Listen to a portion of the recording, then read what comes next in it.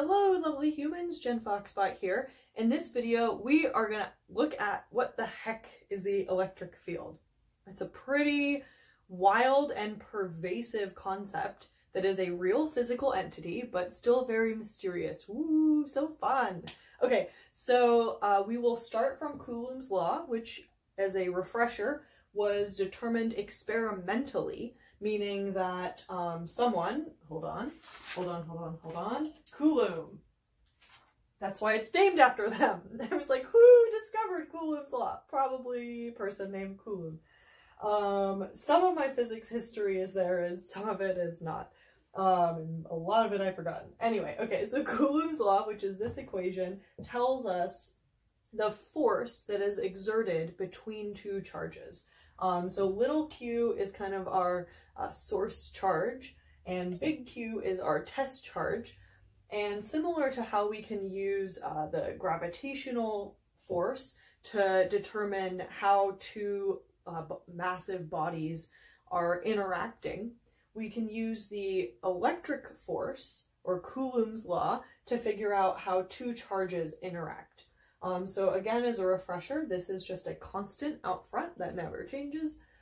And then the force depends on the size of each of the charges, basically how much charge they have, and inversely dependent on the separation distance squared. So basically this tells us that the larger the charges, the more they interact. If you have two really big charges, and they're opposite, they'll go shoo, and they'll want to attract each other, or if they're the same, they'll repel. And then inversely proportional to the square of the distance between them. So that's a script R. We're getting a lot of R's in here.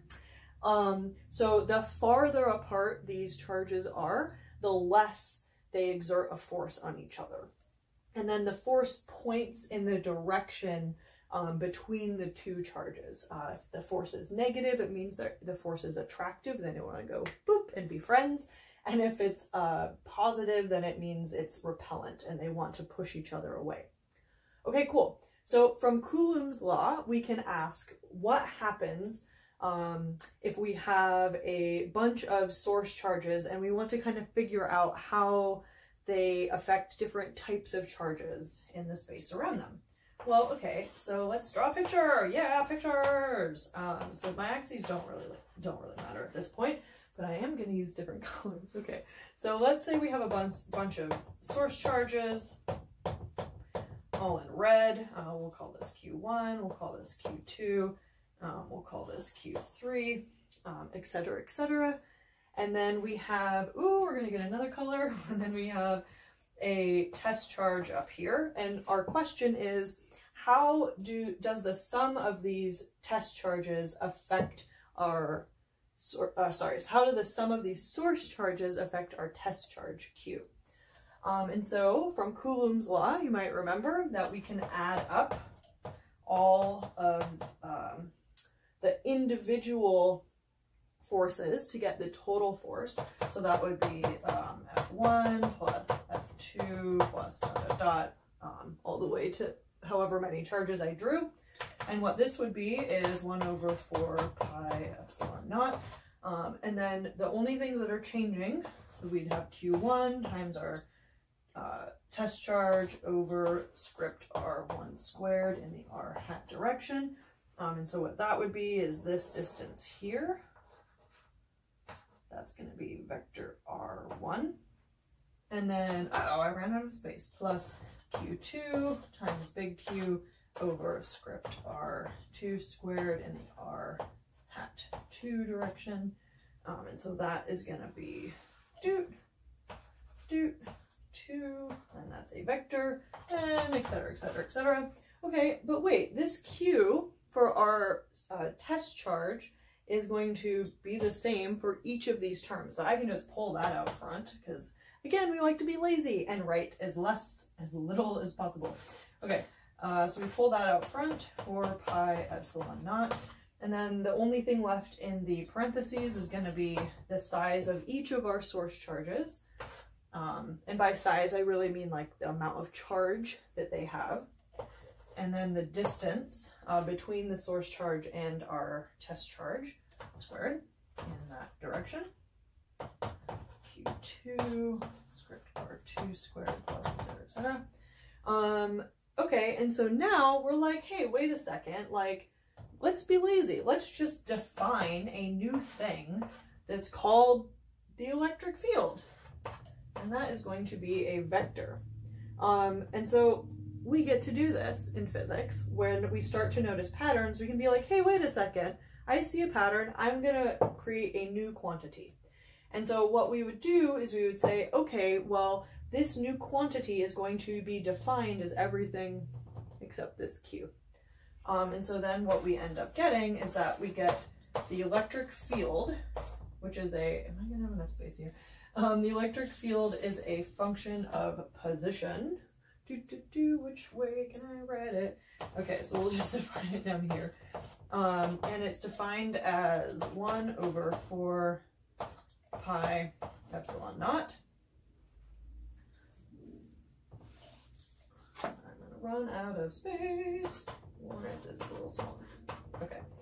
And then times the sum of all of these. So remember, the only thing we're not including is our test charge. So it's going to run from I equals 1 until n, where n is the total number of source charges that we have. And it's going to be qi over the distance from, well, hold on, we'll get to that in a sec. Script ri squared times ri hat. Okay, so what is this? Well, really, it's just the distance. We can erase q and just say, we don't even need to have a charge there. It's just some point P. This script R the script R with the subscript of I is the vector distance between each source charge and the point P. And just to quickly note, so you have this vector R going from the origin, so that is vector R, and that never changes. And then from the origin to each charge, you have, we'll call this R prime of well, in this case it'd be 2, but basically from the origin to each source charge, you would have a vector R prime. And then from the source charge to your point P, that is where the script R comes in. So you can see why we spend a lot of time dealing with spherical coordinates, because doing the electric field in spherical coordinates can be a lot easier than in Cartesian. Okay, so that's the electric field. Boom! We get to define it. Okay, well, what is it?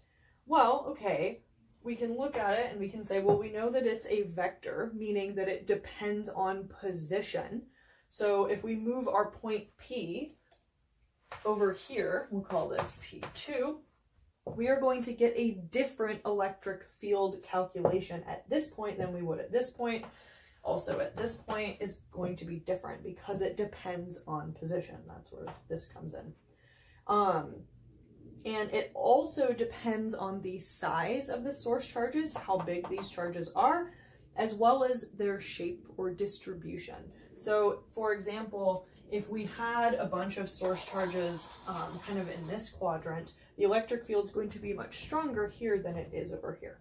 Pretty cool, right?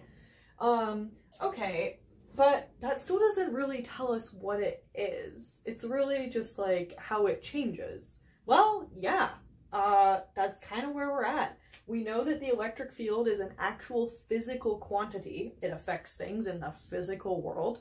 It's measurable. It's clearly, you can calculate it, but it's kind of a little unclear what it actually is. Some folks, I think it was Maxwell, thought that it was they kind of like thought that it existed in the ether, that it was like this mechanical force, but we proved that the ether doesn't actually exist. So we're kind of like, I don't know, it's real, but it's the electric field. It's pervasive. It's pervasive through space and time. And we're not really sure like what it looks like. It looks like light, I guess. So I think that that's really cool that like we understand how to calculate it very specifically, but we're still kind of like, oh, this weird thing.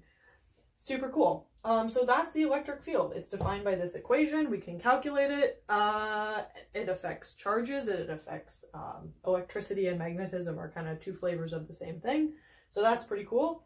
But yeah, it's still a little bit mysterious, which I think is delightful.